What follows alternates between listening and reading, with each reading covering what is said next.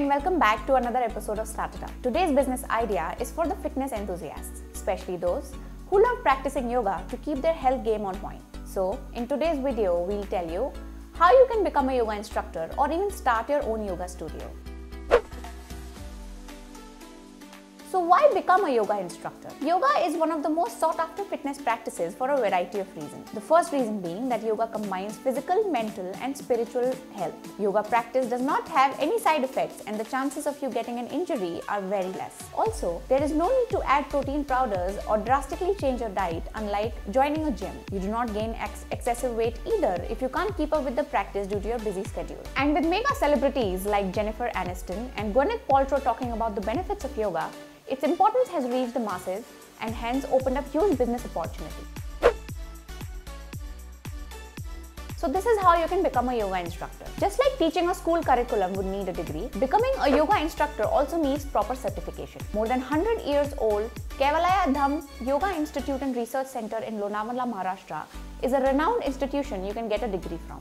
The Yoga Institute in Mumbai is another option that provides monthly and yearly courses for you to choose from. Alternatively, you can choose to study from schools that are certified by internationally recognized non-profit organization, Yoga Alliance.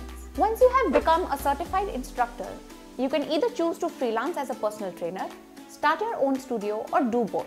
Most freshers opt for both the options as it helps in paying the bills. For freelancing, a beginner personal trainer can charge anywhere between 800 to 1000 rupees per session. As your experience and reputation grows over the years, you could start charging upwards of 1800 rupees per session. While deciding the price point, we recommend that you consider your traveling costs and equipment charges if you are providing any. For customer acquisition, a good strategy would be to target customers who live within 5 km of your residential area. So instead of freelancing, if you choose to open your own studio, then this is how your investments will look like.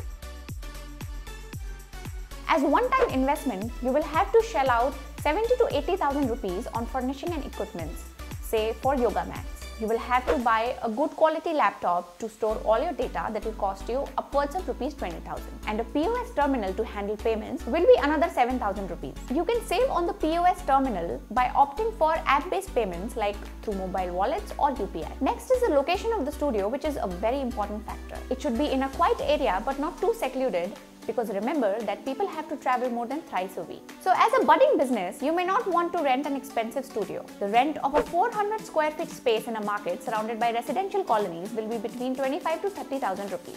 Whereas if you open your studio in a suburb, it will cost you much lesser at around 9,000 rupees per month. That's not all. Add another 10 to 12,000 of electricity and management costs to the rent. In place of renting a studio full-time, another option is to conduct hourly workshops in different locations in your initial days. This will not only help you save costs but also increase your customers. So for this, hourly rate of a fully set up studio will be around 1,000 to 1,500 rupees per session. Hiring a few instructors might be a good idea in your initial days as you would be managing multiple things. At least 2 to 3 an instructor could be paid on hourly basis, which can cost you between 3 to 400 rupees per hour. The wage typically goes up with experience and customer base. Once your business has established, it would be feasible to hire full-time instructors. To talk of marketing, word of mouth is the best way to grow the fitness business if you want to be frugal in the initial years.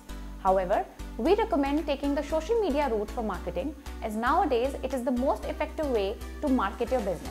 Marketing on Facebook and Instagram can cost you upwards of rupees 10,000 per month. So that's about costs. Now let's look at potential earning from running a yoga business. In 8 to 10 months after starting, you should be able to run 4 to 5 batches every day with 10 students in each batch. You can easily charge 250 to 300 rupees per head per session, or 2,000 to 2,500 rupees per month for 12 sessions. So, back of the envelope calculation shows that you can easily earn up to rupees 1 lakh per month after removing all the management costs that will be borne by you. So that's about yoga studio business. Stay tuned and log on to www.entrepreneur.com for more business ideas. Liked the video?